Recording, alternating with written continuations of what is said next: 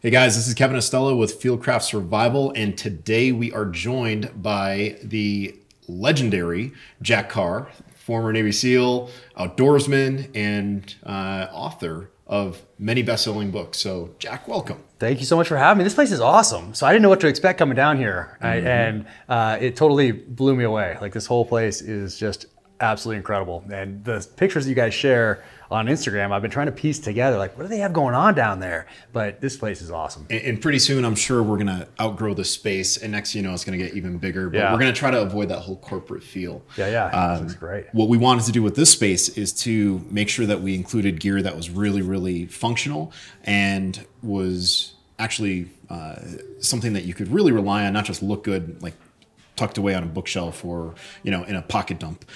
So what we want to do is we want to ask you this question. What are your top 5 survival items that are must-have items? But then there's a lot of cool stuff in here that maybe you don't necessarily need it, but you just want it, right? Like, we were just talking about the Red Dawn, like growing up in the 80s, right? Like the things that you want, like knives that you thought were super expensive. So maybe something that, like, you're walking through here and as a little kid, you're like, I want that, right? Not necessarily need, but want. Yeah. So we were going to do a scenario, but I mean, survival is so flexible. It's dynamic. So just in general, top 5 items, what would you want? And then top 5, what do you just want? Like, what do you need? Yeah, we're gonna walk around and do it, or just Yeah, talk we can do about that. We'll follow you. All right, let's see. So, well, weapon is the first thing for me always, because sometimes, you know, depending on the scenario, it means I might be able to get some of those other things that I need, plus defend myself, defend my family.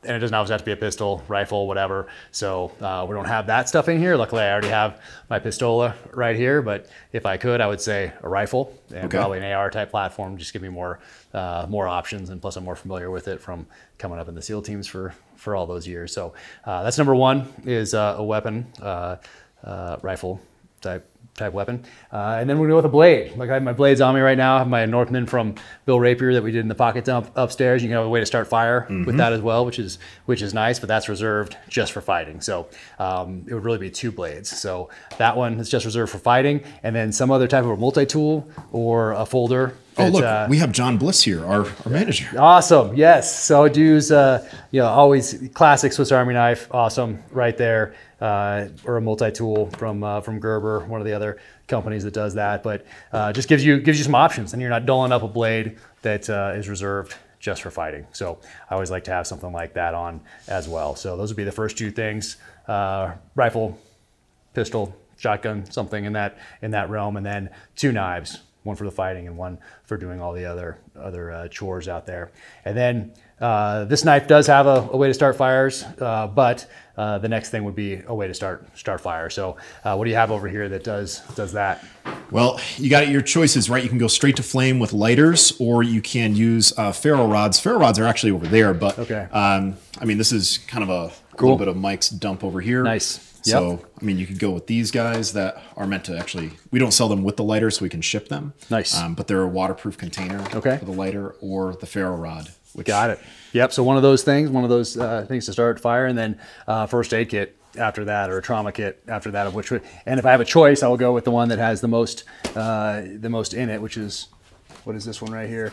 That's our ECRK. And I'm sure you could fashion, I mean, I think a lot of these items, your emergency blanket is in there, so that's a great choice. And you could use some of these things multi-purpose. So yeah, probably there's a tourniquet in there. We have tourniquets stashed in the vehicles, in the drawers at the house, in my backpack. So we always have tourniquets ready to rock and roll at all times. So what number are we on? We got weapons, we got blades, we got fire, we got first aid kit. So that's 5 right there. Okay.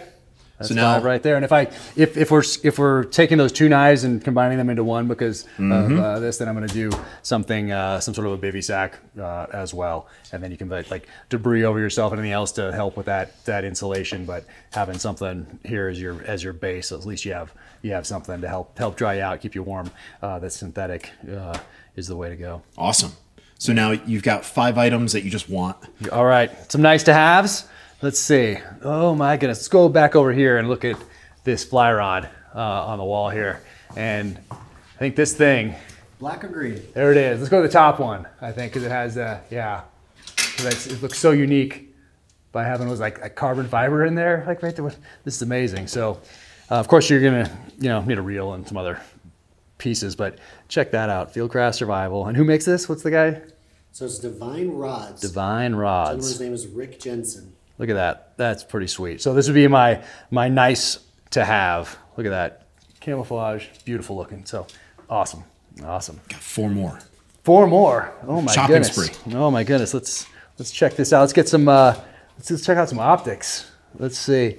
We'll stick with a bino because I don't have I already covered the rifle.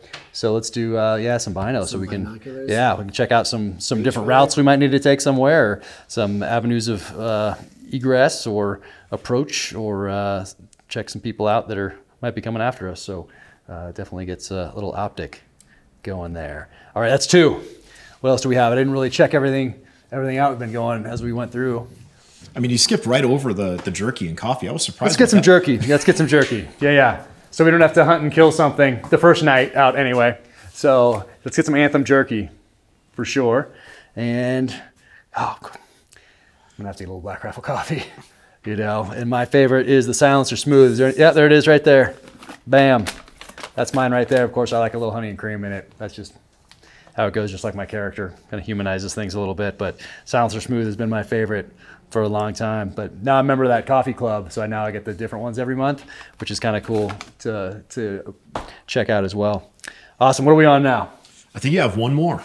Ooh, 1 more. So let's go down here. What do we have down here? This is fantastic. Look at this. It's good to have something to read when you're in the outdoors or have a little time on your hands. And then you might be inspired also, a little resiliency, a couple of lessons learned as far as leadership and tactics. Even though they are fiction, I do weave in some of the things that I experienced downrange, mostly the feelings and emotions behind certain events that I was involved in. But you'll find some leadership lessons and some tactics in these novels as well. So there we go.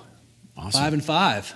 We Not did bad. it. This is awesome. Love this place. So guys, that right there is Jack Carr's list, not the terminal list, his list of the top 5 want items and the top 5 need to have items right here in Heber City at the Fieldcraft Survival headquarters.